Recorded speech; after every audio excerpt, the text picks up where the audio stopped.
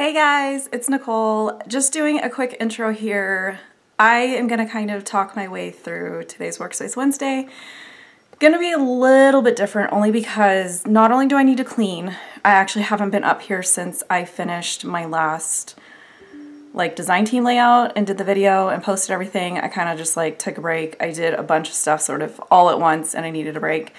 But the scrap room crop is this weekend and I actually need to not only pack, but figure out what I'm going to do. I'm going to do things a little bit differently than what I would normally approach a crop with. So, anywho, I desperately need to clean, but I also desperately need to find things at the same time. So, probably not going to be another Workspace Wednesday that's as satisfying as sort of seeing the mess, watching the mess get cleaned up, and then the end result. I'm not really sure what's going to happen today, so just preferencing with that. So I'm gonna get some music on, crack open a can of caffeine, do a Moody Tootie check, and get going. Okay guys, this is gonna be a quick down and dirty kind of clean with me video. I have a whole bunch of footage that originally what happened was I ended up cleaning my room before the crop, partially, packed for the crop, and then I came back and finished cleaning my room before I unpacked from the crop. And we're going to ignore all the stuff on the landings. Like when I clean my office, when my kids clean their rooms, we sort of stick everything on the landing and then next person that goes downstairs grabs everything.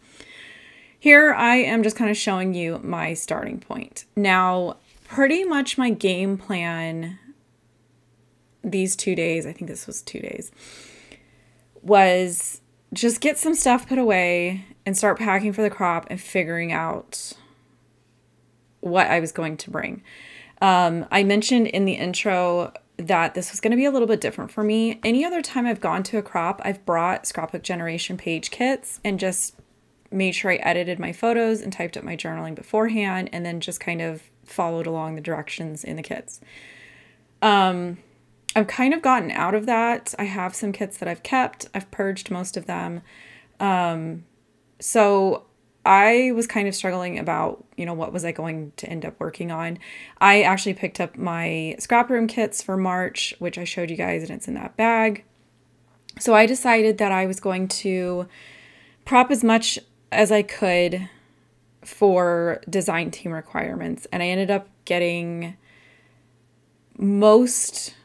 I would say 90% of 5 layouts done, and then I started the 6th one while I was there. And then what I did was I came home and finished them. So the process videos for those are all going to be that weird side angle from the crop. And then when I get home, I'll do the kind of eye in the sky where you can kind of see the finishing touches, journaling, things like that. Previous clip on the other side of my desk, basically I just cleaned it off and that was sort of my landing zone for what I thought I was going to take with me to the crop so that I could see it, I could see how much I had and then figure out how I was going to pack it up. I don't really like to leave my house to craft. I don't like to craft all day either, but for Rochelle, I show up to her crops because I love them. So once a year is not a big deal for me, but once a year is also just not enough for me to invest in a cart type bag thing. So I just use various smaller bags, and I even used I have a big 31 tote bag that I use for groceries and stuff. I just pack stuff in that and then I make multiple trips to my car and it's fine.